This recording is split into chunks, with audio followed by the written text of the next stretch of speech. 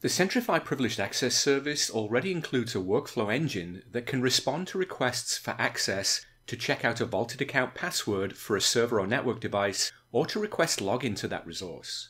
However, many of our customers are using ServiceNow as their online, cloud-based IT management solution.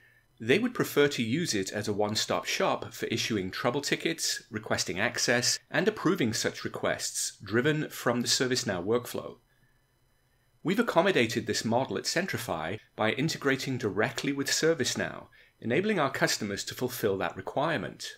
Let's see a demonstration of this now. Okay, so I'm going to navigate first to the ServiceNow store. I'll enter Centrify in the search field, and there you see the specific application we're looking for, Centrify Privileged Access Request.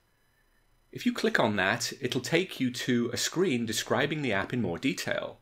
All you need to do is click on the Get button in the corner, and after you authenticate with your ServiceNow High credentials, the module will be available to use in your ServiceNow tenant. Here we are logged into ServiceNow. In the menu on the left, you see the Centrify Privileged Access Request app. Let's begin by impersonating the requester. We click on the impersonation button and select the requester account from the list. Now that we're logged in as the requester, I'll bring up my favorites and select the service catalog, through which I'll navigate to the request options by clicking on Software. We scroll down, and at the bottom we see Centrify Privileged Access Request. Let's click on that link, and finally we click on the Centrify icon. That gives us a screen that will allow us to request the access we need. So the resource I want to request access to is the CentOS 1 box. I want to log in with the root account, so I'll select that from the list. And again, I have the option of requesting login or password checkout. I enter justification for the approver, and finally place this request on order. Now on this screen we see the stage of the request. As you can see, it's waiting for approval. That's the next step. So let's now impersonate the approver and complete that step. I'll select the approver from the list.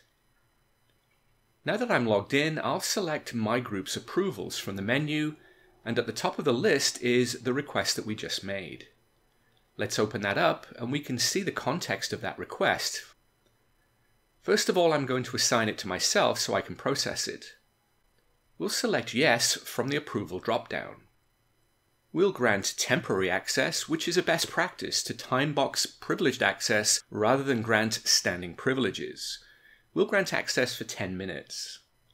Now we'll close the task, which effectively completes that workflow. Let's pop back over to the requester for a second just to look at the workflow behind this request. We'll select My Requests from the menu. We'll filter on all requests and pick the latest one at the top, which is the one that we just processed. Clicking on the description opens up the request. There's a Show Workflow link at the bottom, so we'll click on that, and what we end up with is a visualization of the workflow steps and the flow. Now, as the requester, I'll go back and check my email for a notification of completion.